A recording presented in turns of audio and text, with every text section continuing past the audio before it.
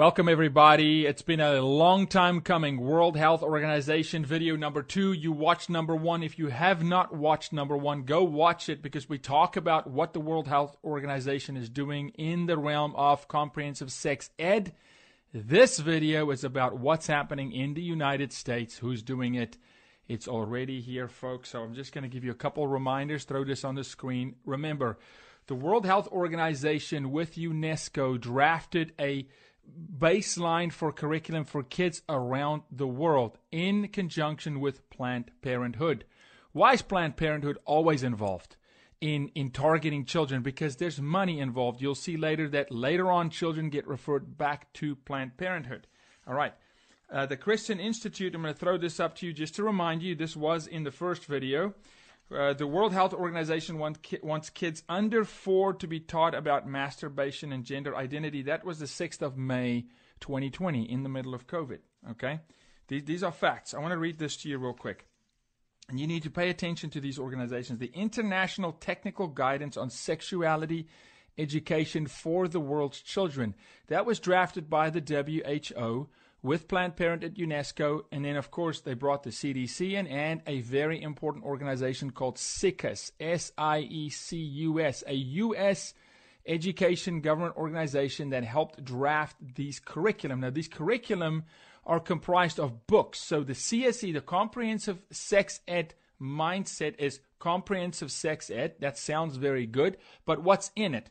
We're going to unveil that to you here real quick. Let me read to you a quote from UNESCO, which is the United Nations that helped draft this curriculum that's in the United States, okay?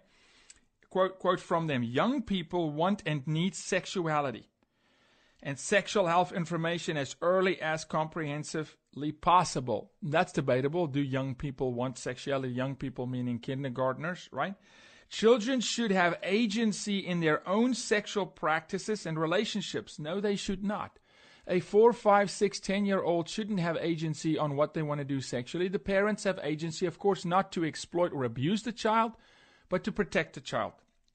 Comprehensive sexuality education can help children form respectful and healthy relationship with sexual partners. That is exactly what we do not want. We do not want children to have sexual relationship with sexual partners. This is straight from UNESCO, the United Nations. This curriculum is in 29 states of the United States. It is the law, mandatory in 2 of the 29 states, and the other 27 are taking it to their floor to vote on making it mandatory in public schools. I continue to quote from the WHO, children have sexual feelings even as early as infancy.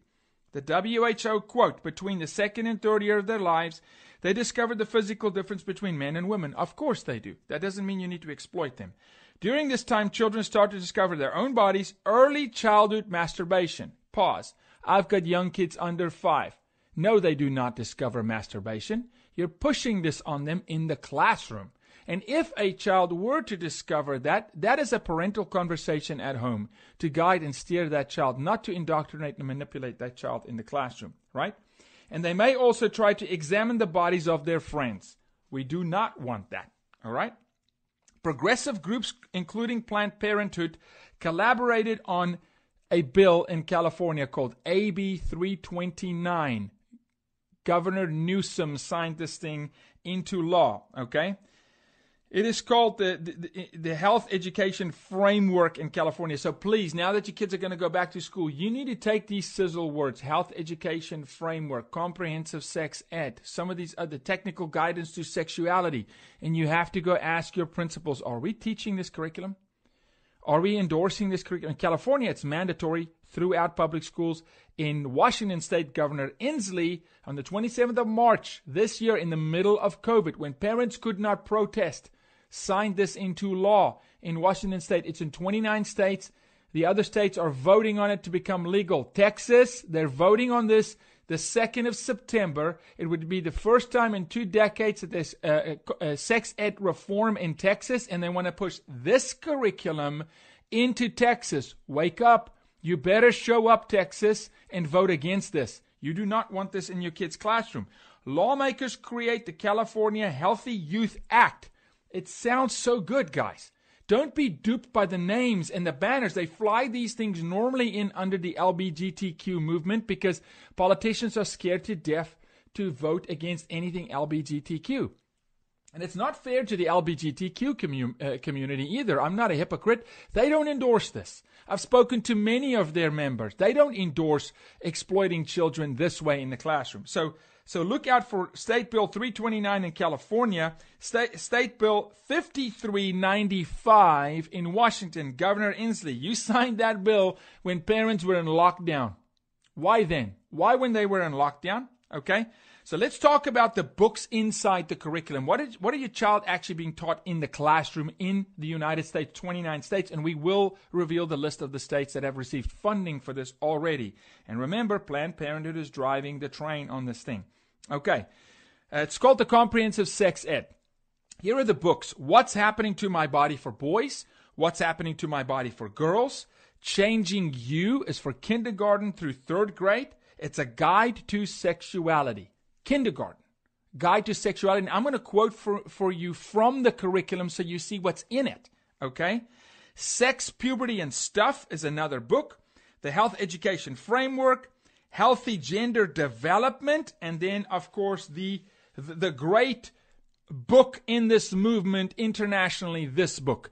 It is Perfectly Normal. We'll put that on the screen. No, it's not perfectly normal. And this book is for 10-year-olds. And let me tell you something. It's porn, what's in this book.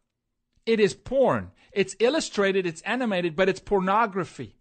Too much, too soon, in a young mind, all right, corruptible mind, it's pornography, all right? They hail this book as their grand champion, all right?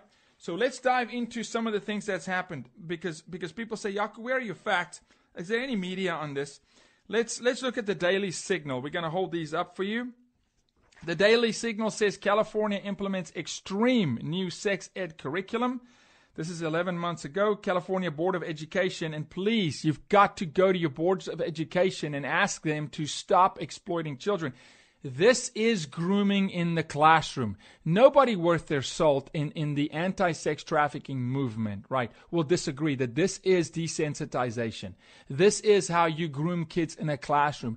This is how you plant a seed, which is a weed, by the way, and weeds grow in any garden, okay? You plant a seed of sex and it's thwarted. It's pushing it to gender neutrality, moral fluidity, right? Early sexual experimentation, and it corrupts your child, and it does absolutely make your child a softer target online for predators. There's no question about it, okay? Many doctors have gone against these states' boards of education and said, come on, you're corrupting the youth. They ignore them, okay? Let's look at mainstream media here. This is protest in California. Throw this up for you, okay? That is a picture of a little girl named Angie. She's 4. California's new sex ed guidelines encourage teachers to talk to students about gender identity and masturbation. Critics say the new guidelines are an assault on parental rights and expose children to ideas about sexuality. Remember, the World Health Organization said the child should have agency over their sexual activity. All right? This child is saying, protect my innocence and my childhood. Parents did show up in California, but it was a little short and a little bit too late. You need to fight. California, you got to fight. Washington, you got to fight. Governor Inslee and Newsom, you need to recalibrate. You're off on this. You're literally exploiting children. This is not good, okay? The health boards and state boards of education, you need to get your minds right. The Federalist, throw that up for you. The Federalist writes the following. Another reason to ditch the World Health Organization is its shocking sex propaganda for kids. The World Health Organization is an avid supporter of the so-called children's sexual rights movement, which sexualizes kids. And then they say President Trump was right to defund them. If you look at that picture the Federalist had up there, in the classroom, you get a little stickman figure and you got to color him in and you got to pick the gender of the child. It's called the genderbread man. And then you pick the sexual organ, and you can change it day to day. Sick. They push fluidity. They push moral fluidity. They're anti-God. They're anti-country. They're anti-family. They're anti-father stay home. Right? And it's all about having kids that are dysfunctional. And many of you say, Yaku, you're conservative. You only work with conservatives. No. This is the Los Angeles Times. We do not politicize this issue, okay? Los Angeles Times writes, controversial sex education framework for California approved despite protest. Okay? Parents do not stand for this, but the lawmakers didn't listen. Okay? This parent says too much too soon. The framework is mind corrupting. AB 329 is bad law. The framework is sick, twisted. Okay? Now let me quote from the curriculum for you. Now there's many, of course. Now remember, 4 and up. 4, 10, and then of course middle school and high school. So I'm quoting from the curriculum for you. Almost everyone, and this is for under 10-year-olds, okay? Almost everyone has sexual fantasies. Pause. Why do you need to talk to a child under the age of 10 about sexual fantasies? There's adult married couples that do not engage in role play and these kind of things, okay? We may have them while we're masturbating and at other times too. Now remember, they're introducing masturbation early. Now they're talking about you need to have fantasies while you masturbate. Where do you think that's going to lead?